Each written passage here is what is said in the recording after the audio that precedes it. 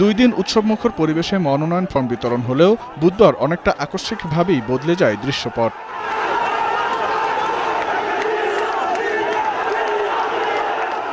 কেন্দ্রীয় কার্যালয়ের সামনে সকাল থেকেই অনেক নেতাকর্মী জড়ো হন। দুপুর 1:15টার দিকে স্থায়ী কমিটির সদস্য মির্জা আব্বাসের নেতৃত্বে একটি মিছিল এলে যান চলাচলের জন্য রাস্তা ছেড়ে দাঁড়াতে বলে পুলিশ, কিন্তু অনুরোধ না শুনে উল্টো তাদের উপর চড়াও হয় বিএনপি কর্মীরা।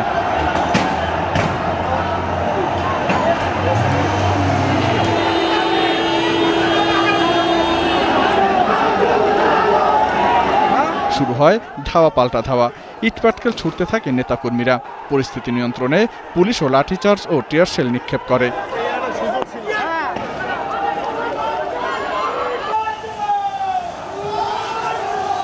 এক পর্যায়ে সংঘর্ষ পুরো পল্টন এলাকায় ছড়িয়ে পড়ে। পুলিশ বিএনপির কেন্দ্রীয় কার্যালয়ের সামনে থেকে চলে গেলে পুরো এলাকা নিয়ন্ত্রণ করে কর্মীরা।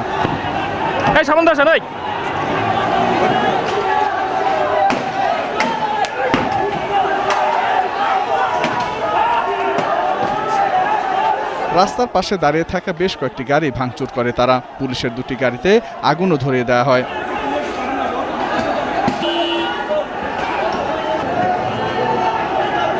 দায়িত্বরত পুলিশ কর্মকর্তা জানান, তারা সর্বোচ্চ ধৈর্যের পরিচয় দিয়েছে, এরপরেও আক্রমণ করা হয়েছে। বিনা উস্কানিতে পুলিশের উপর আক্রমণ করে, ইভেন এখন পর্যন্ত 2-1 পুলিশ সদস্যকে তারা আটক রেখেছে। আমাদের কাছে সেই মেসেজ আছে। পুলিশের 2টা গাড়িকে তারা আগুন দিয়েছে, পুলিশের শাহজাহানকে আগুন দেওয়ার চেষ্টা করেছে, পুলিশের একাধিক সদস্যকে আহত করেছে, পুলিশের যানবাহনকে আহত করে, পুলিশের আত্মরক্ষার নিমিত্তে এই আসছে যতটুকু করা মিনিমাম ফোর্স ততটুকু ইউজ করেছে। তবে সরকারের উস্কানিতে হামলা হয়েছে বলে অভিযোগ করেছে বিএনপি। প্রাণের মেলা যেটি বসেছিল, সেই প্রাণের মেলার উপর তারা আঘাত করে তারাই অশান্তি সৃষ্টি করলো, কিন্তু আমরা অশান্তি করব না।